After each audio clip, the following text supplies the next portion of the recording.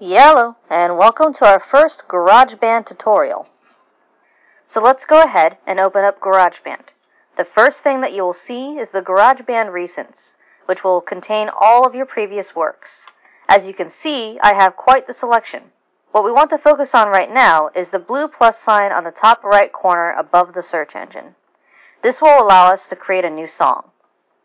This will lead up to a second landing page that features a keyboard and several other instruments. They have options such as sound library, drummer, and the external features that permits you to use third-party instruments to add directly into your song. From here, we're going to ignore the other features and select keyboard. This brings up what appears to be an actual keyboard, from where we can certainly play around and create fun melodies on this virtual instrument. However, we're not where we want to be just yet.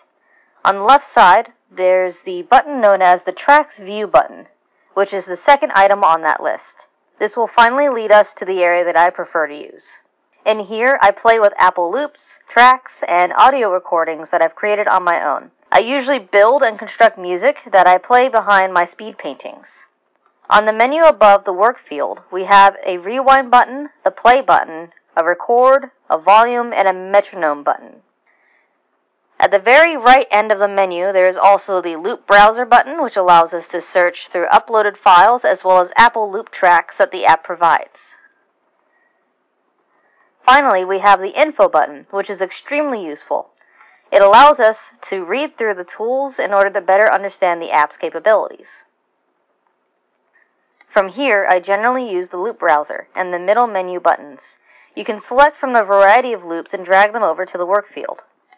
Some examples of possible manipulation with these tracks are cutting, trimming, pasting, and modifying the sound gain of each track. If you tap directly on the track once, those menus will appear. Whenever you are done manipulating and adding new tracks, and you feel you have the song that you want, it's time to transfer to a new electronic, so that way you can edit it in other means.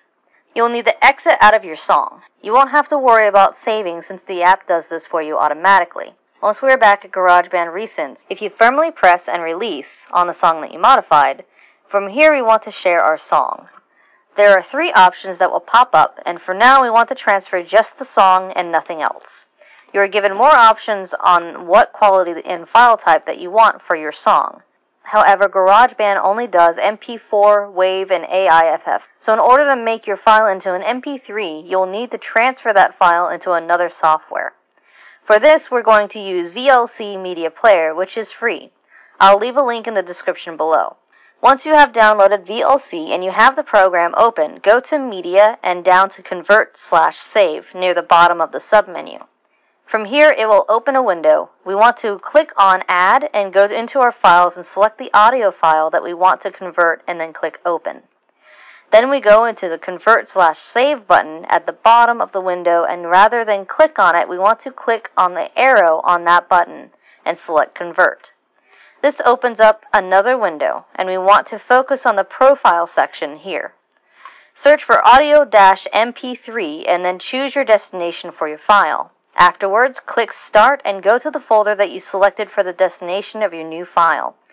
You now have a converted MP3 file that you can send anywhere. I really hope that this has been helpful to you, and if you have any more questions or really need any help, please feel free to comment or message me. Thank you all so much for watching, and if you like what you see, subscribe to me.